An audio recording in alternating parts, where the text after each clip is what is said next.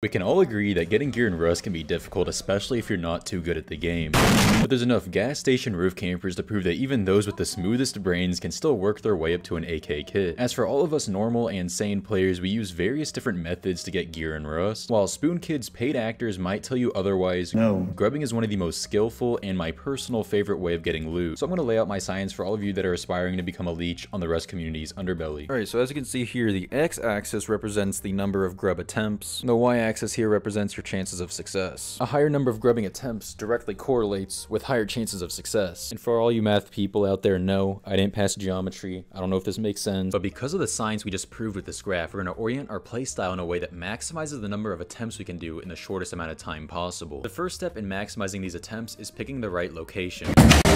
I promise you, every server has that one group that's completely oblivious to the fact they're even playing a video game. They got those backwards gates, the no TC protection, and like 4 stacks of 5.56 when they're using a Thompson. You just gotta find these people, and if you can't, just look for an area that's kind of active. But just remember, the closer you live to the people you're grubbing from, the higher the chances are that you're gonna get raided. So, you know, maybe stepping back a square or two, giving these people their personal space might be the move. Another really important factor for grubbing that most people overlook is the base. Now, you can really use whatever starter base you want. It's just important what you do inside of the base. But here's the base I did. Slap down a couple foundations, a low foundation here, walls there, low wall there, roof there, furnish the interior, throw some doors down, and you're done. The important thing is that you constantly have a ready supply of grubbing tools at your disposal. These are going to be your Iokas, your water pipe shotguns, and your double barrel shotguns. These are cheap to craft, easy to use, deal a lot of damage, and great at destroying the hopes and dreams of people with actual gear. So just keep your furnaces running with metal, keep a good amount of wood in the base. That way whenever you die, you can instantly respawn, grab another weapon, and get back out into the fight. Now the final and most important thing to grubbing is your placement. When you pull up to a big fight, you can't just run out into the middle of it. You're going to get spotted and killed instantly. You goofball, don't do that. It's important you move carefully and position yourself well. That way you can actually grub some gear and get out of there before anyone notices. This is best by finding some cover, just hiding in the fight. And the best thing to look for is some stragglers. You know, maybe that one clan member that's a little slow and tends to fall behind the group. That's the perfect target. You can sneak up on him, DB him, take his stuff, and the rest of the group probably won't care because this is definitely the type of guy that puts rocks and torches inside the gun box. And if you perfectly follow the science I've laid out in front of you, there's no doubt in my mind that you're going to become a successful grub. Hopefully this video helped you guys get out there, grub some gear, take some AK kits, and make me proud. And yeah, I hope you all have a great rest of your day, and I'll see you all in the next video.